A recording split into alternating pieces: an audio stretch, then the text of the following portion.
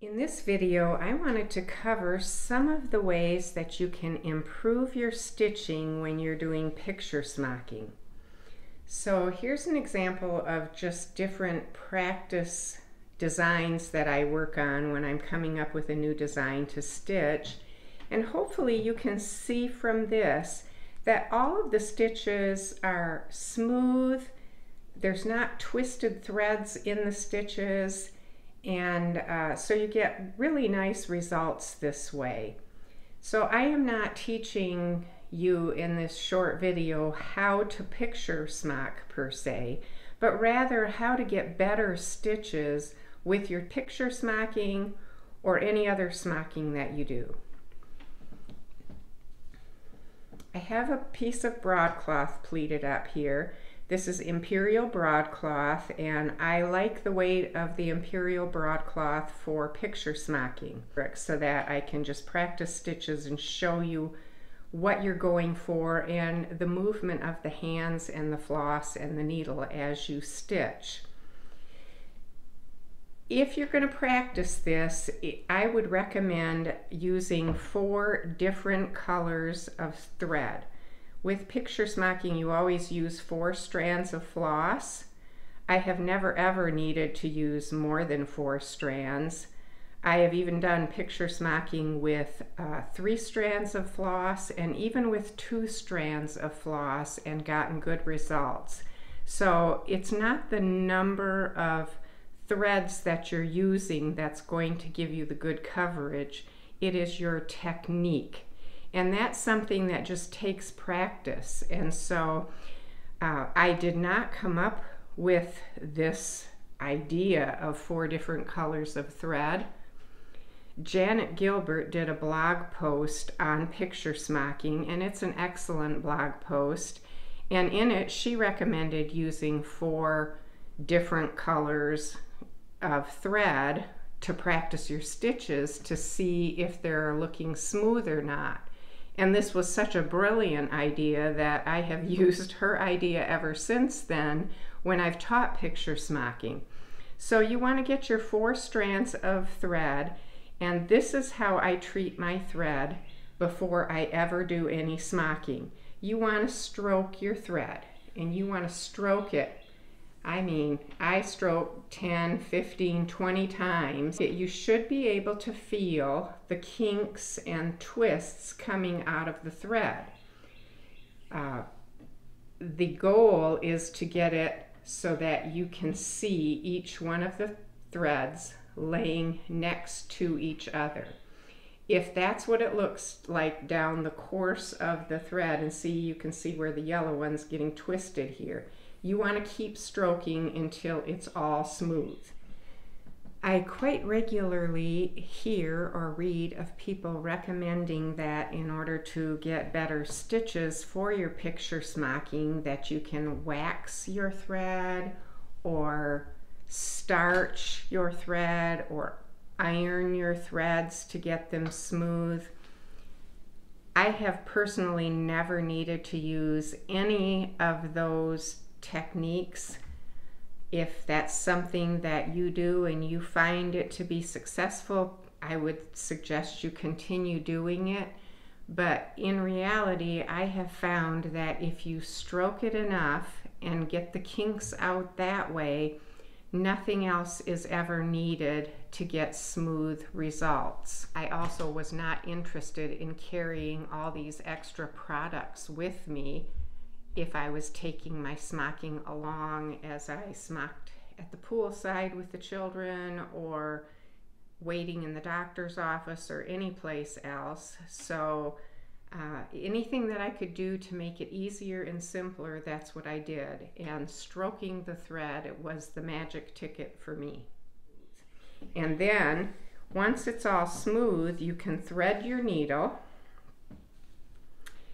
And most picture smocking books or instructions will recommend using a number 5 darner needle, which I have done and do quite regularly. And you'll see I continue stroking it even after the needle is threaded, because you really want to get all the twists out.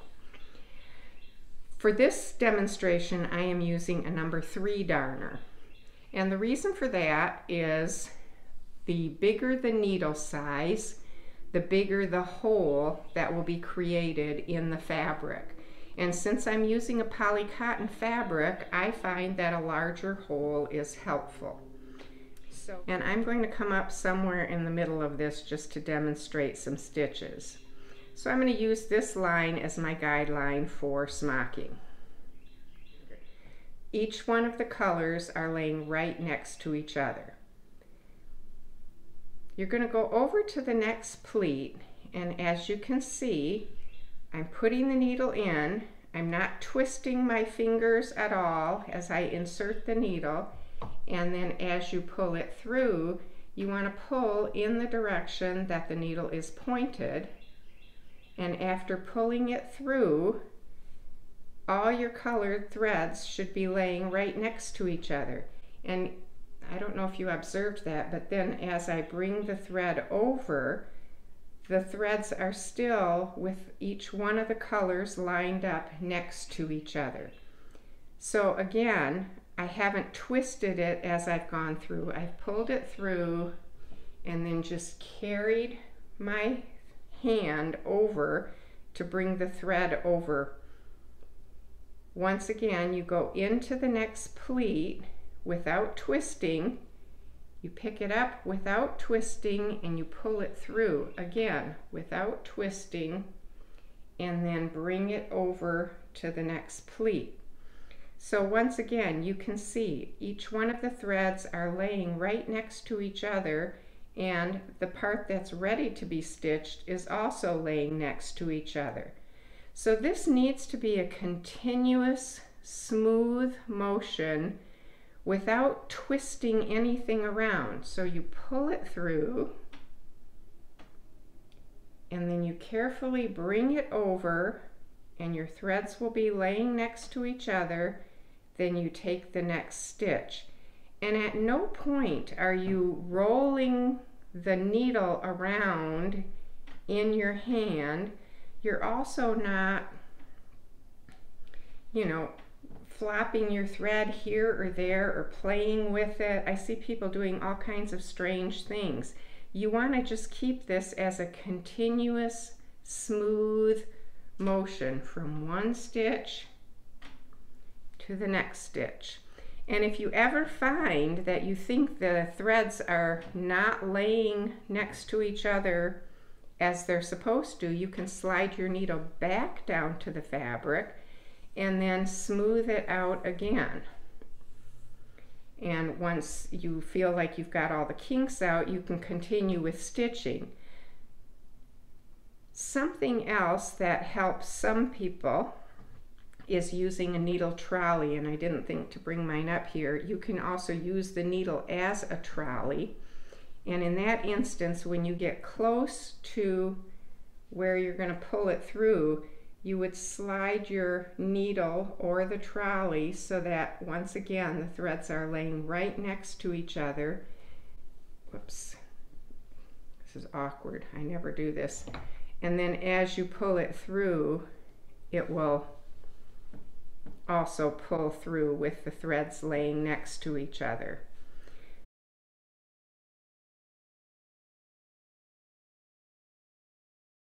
Pay attention to how you're stitching and what your fingers and needle and thread are doing.